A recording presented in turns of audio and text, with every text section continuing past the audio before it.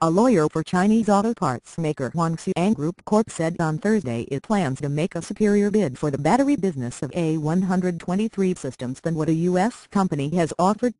Huang intends to bid at the auction for A123, which filed for bankruptcy earlier this week, the Ojin Guzina said at a court hearing in Delaware.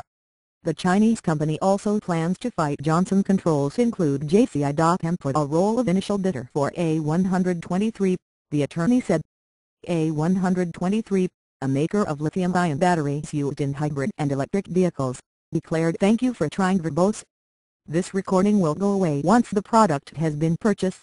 Bankruptcy amid the backdrop of quality control problems and a disappointing market for electric vehicles.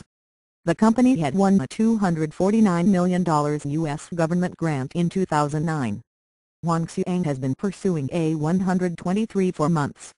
The bankruptcy came after a $465 million rescue deal by the Chinese company unraveled after the U.S. battery maker was unable to meet some conditions of the agreement. Mike Lyon feels it has been left at the altar a couple of times, Guzina, a lawyer for law firm Sidley Austin, which represents Huang said in U.S. bankruptcy court in Wilmington. "Thank you for trying verbose. This recording will go away once the product has been purchased." A123 entered bankruptcy with an agreement to sell its automotive operations, including 2 factories in Michigan, to Milwaukee-based Johnson Controls JCI.com for $125 million. But that deal is subject to a court-supervised auction, and Huang plans to contest Johnson Controls as the initial bidder, or stalking horse in the sale process. Funds raised in the auction will go to repaying A123's creditors. "We believe our stalking horse proposal will be materially better than Johnson Controls," Guzina said. A spokesman for Johnson Controls did not immediately respond to "Thank you for trying verbose. This recording will go away once the product has been purchased." A request for comment. Judge Kevin Carey, who welcomed competitive bidding for A123, is scheduled to rule on the initial bidder on October 30. "It's nice that the debtor has become a popular girl at the dance with at least 2 bidders, maybe more," he said.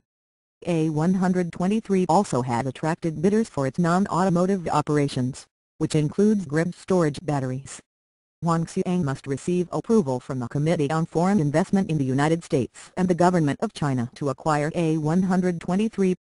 The Chinese company will submit its "Thank you for trying verbose.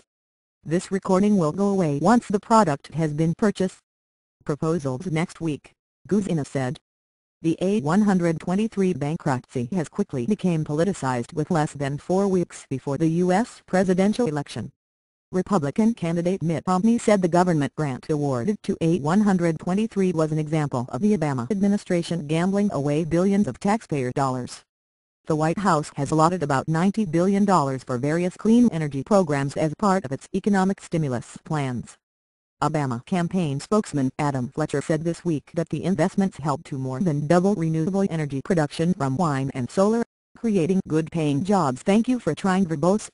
This recording will go away once the product has been purchased." And bringing manufacturing back to our shores.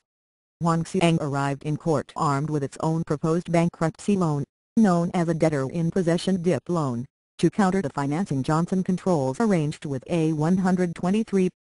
Carey approved on an interim basis the Johnson Controls loan after concessions were made to bring it in line with Huang's proposal. DIP loans often place stringent requirements on a bankrupt company, such as ordering asset auctions on tight deadlines. The loans give a lender influence over the outcome of a case. Guzina said Huang would seek to "Thank you for trying verbose. This recording will go away once the product has been purchased." Replace the Johnson Controls DIP loan at the October 30 hearing, when A123 will also seek final approval for its bankruptcy finance.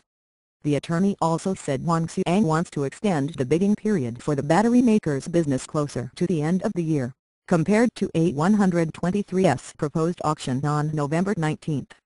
Given the time it needs for approvals, Huang has an interest in slowing down the bidding process.